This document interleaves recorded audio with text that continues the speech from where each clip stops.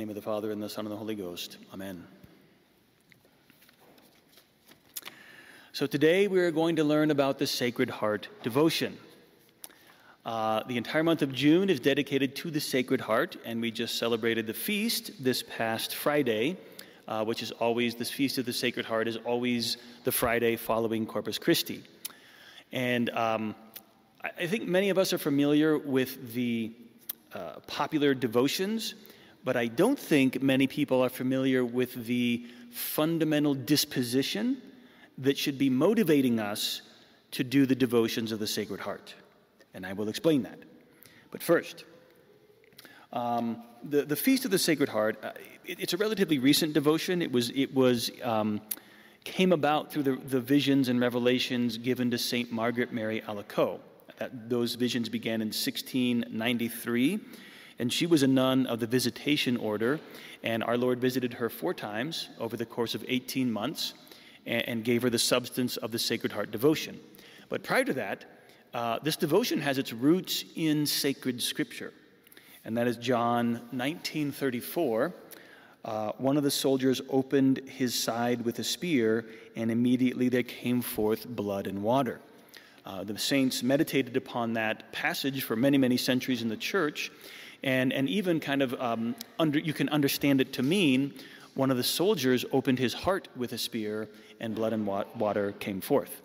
And so it is recognized that in our Lord's side, that wound in his side, in his Sacred Heart, it was a wound of love, the heart being the symbol of love and his love for mankind. So the love of God came out of that wound, and we are to return through it and into it. So this understanding and recognition has been in the church for centuries until it was finally given its final form, as I mentioned, in 1693. So the Sacred Heart devotions are to attend First Friday Mass and receive Holy Communion for 9 First Fridays. To spend 1 hour on Thursday night in front of the Blessed Sacrament in adoration of the Eucharist, and to observe the Feast of the Sacred Heart each year, as I mentioned, the first Friday the week after Corpus Christi. There are 12 promises our Lord gives to those who honor his Sacred Heart. I've put those in the bulletin, so read those promises. Among them, to those who honor his Sacred Heart, I will give peace in their families, I will console them in all their troubles, I will abundantly bless their undertakings, and I promise you in the excessive mercy of my heart to all those who receive communion on the first Fridays in 9 consecutive months, the grace of final perseverance. They will not die in my disfavor, nor without receiving the sacraments. My divine heart shall be their safe refuge in that last hour. So I think that many are familiar with these devotions. If you are not familiar, I encourage you to become so. It is an excellent devotion just for those reasons I've mentioned. But there's a more fundamental point, a more important aspect of this devotion, and that is why. What is our disposition for doing the First Fridays? What should be our attitude and disposition going to Thursday night Holy Hour? Our Lord himself told St. Margaret Mary Alacoque what he wanted and the reasons he had for asking her to do this and to propagate this devotion. But I don't think many people know what that is. Now, before we get to that, we will go over some foundational conditions. These are not the requests of our Lord. This is simply what he stated to Margaret Mary Alacoque and the conditions that made him do the requests of the Sacred Heart devotion. So this is the fundamental condition number 1, is the all-consuming love of our Lord for mankind. He said to St. Margaret Mary, "My divine heart is so inflamed with love for men that being unable to contain within itself the flames of its burning charity, it must spread them abroad and manifest itself to mankind in order to enrich them with the precious graces of sanctification and salvation necessary to withdraw them from the abyss of perdition." So I would add that as an aside. It's not just the incredible love of God for mankind. It is his desire to save them from perdition. Right? Christ our Lord is mentioning damnation in this devotion. We don't hear that very often. Foundational condition number 2, and this is a hit against us. This is not good on our part. Why? Like the Sacred Heart devotion, our Lord shouldn't have had to ask for this devotion. but he did because of this reason: the ingratitude of mankind. Margaret Mary Alacoque says she saw in one of her visions, "From the Sacred Heart of our Lord there issued an excess of flames as from a furnace. He revealed to me there in his heart all the marvels of his pure love, all the excess of love he had for mankind, but from whom he had received nothing but ingratitude and contempt." Our Lord says to her in another vision, "Behold this heart, which has so loved men that it spared nothing, even going so far as to exhaust and consume itself to prove to them its love.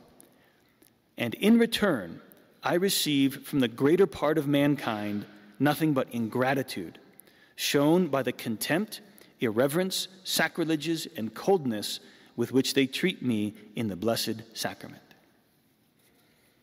Now, it's not just a greater part of mankind that isn't Catholic or doesn't know Christ or doesn't understand the Blessed Sacrament. It's Catholics. These are Catholics who know what the Blessed Sacrament is or who should know what it is and don't treat it appropriately. That's what he's complaining about. Irreverence, contempt, sacrilege, that's on us. That's on the Catholic Church.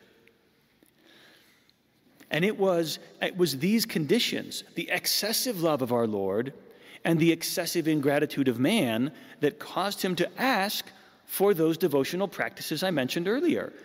Why does he want people to go to the 9 First Fridays? Why did he tell Margaret Mary Alacoque to go to Holy Hour on Thursday night?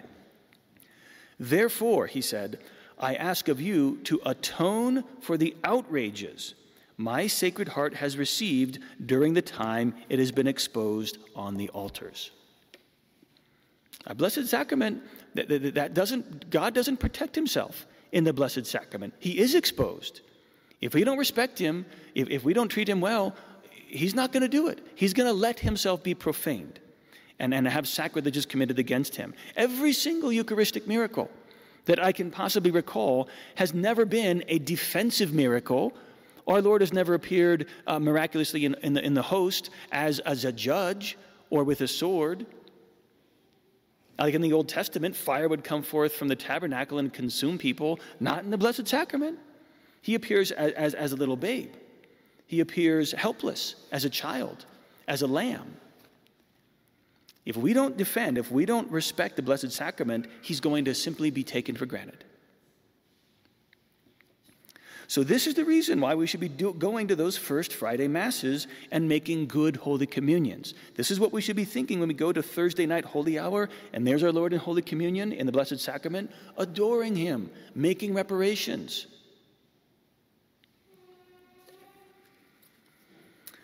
An excellent book was written on this very thing called The Devotion to the Sacred Heart. This was written by, in the late 1600s, so right at the same time that Margaret Mary was getting her visions, and it was by Father John Courcey. He was a Jesuit, and he, along with Saint Claude de la Colombière, who was Margaret Mary's confessor, they helped to propagate this devotion throughout the world.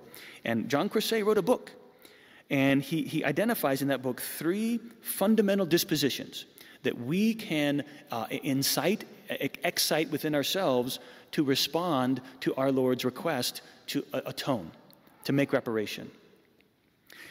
Number 1, to recognize and honor the tender love which Jesus Christ has for us in the Blessed Sacrament. Now, this is the best one to prevent further irreverence. Is better than making atonement is just not being offensive in the first place. And so if we can do that, if we can excite in our hearts a knowledge of the love Christ has for us, it's going to be easier for us to give him love in return, love and respect.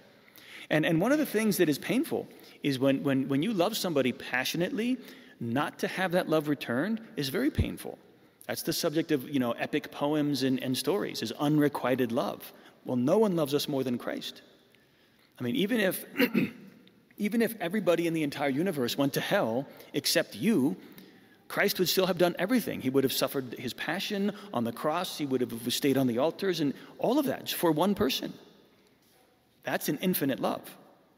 So it's meditating upon that. It's recognizing that. It's honoring that is going to give us the ability to fulfill the other requests, to do these devotions, to give us the motivation. I need to make a return for this incredible love. Number 2, make reparation for the indignities and outrages to which his love has exposed him during the course of his sacramental life on earth. Right? This is when we're going to First Fridays, when we're going to Holy Hour.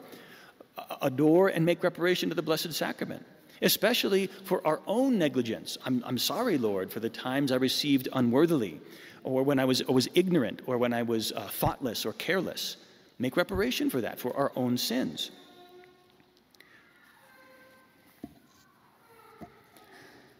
To love greatly Jesus Christ in the Eucharist, and to show this love by frequent acts of adoration and thanksgiving, and by every mark of respect and veneration. So this third condition is our enduring response to Christ. The fact that given that Christ loves us so much, given that he is subjected to so many insults and such irreverence, I'm going to make every time I come into the church, anytime I'm around our Lord, anywhere, I'm going to show him every mark of respect and adoration, every mark of veneration, of deference, and so on. Right, and that should be our attitude all the time anyways. Like, this shouldn't even have to be a devotional request. It should just be a given. But it's because we are so forgetful, we are so distracted by what we see in this world, it's hard for us to operate with the eyes of faith.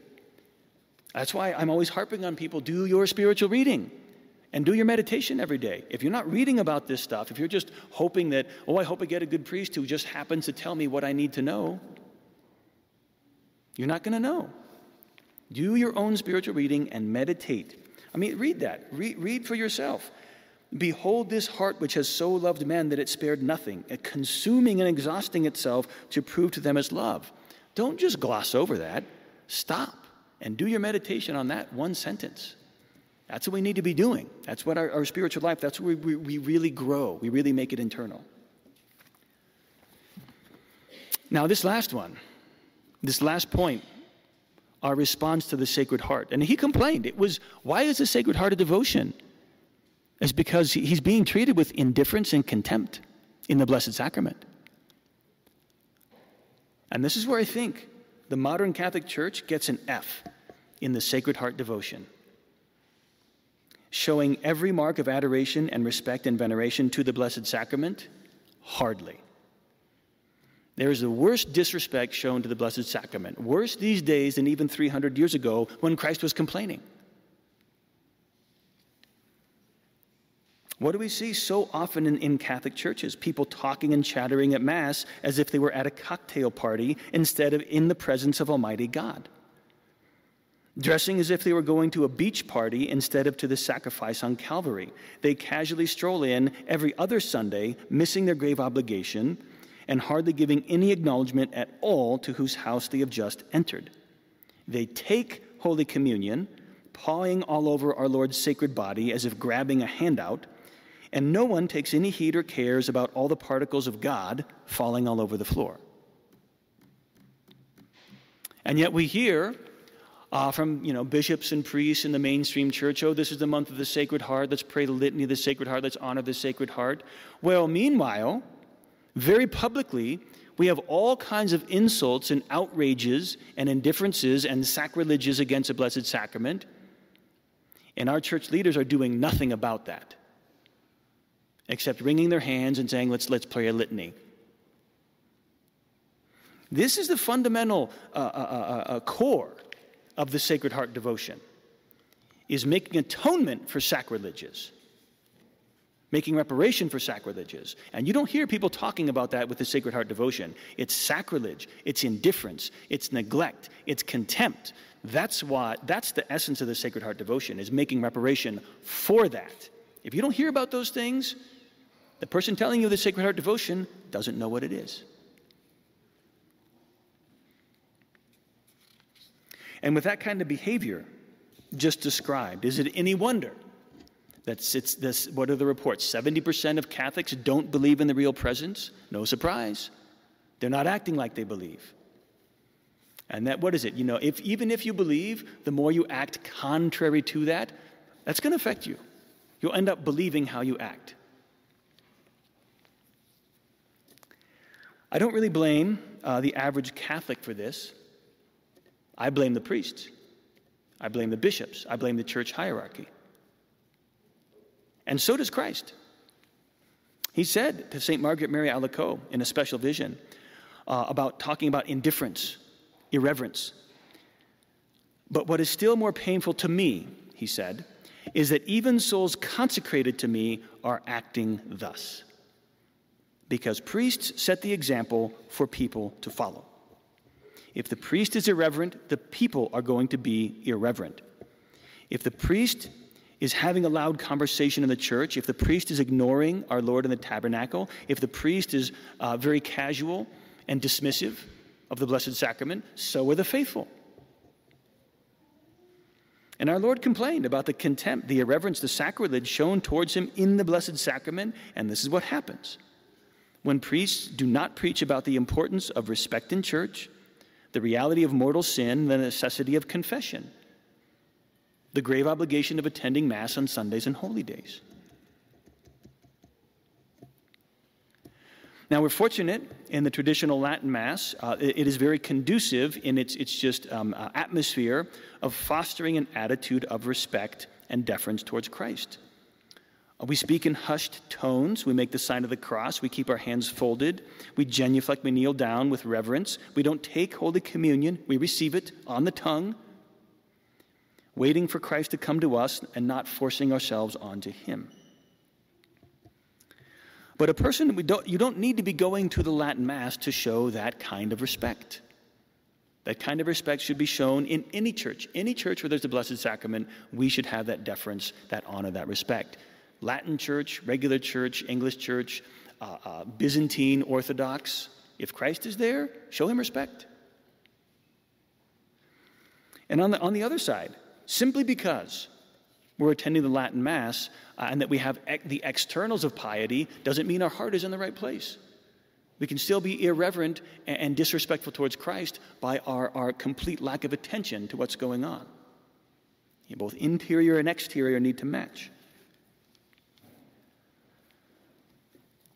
In this diocese, this is the year of the Eucharistic revival. So let's go ahead and take that seriously by showing our Lord every mark of respect and adoration. Reminding ourselves, even if we already know that, we already try, let's try some more.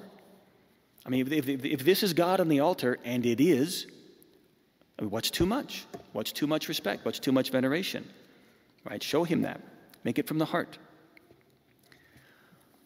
And if I could address the church at large, I would say stop talking in church.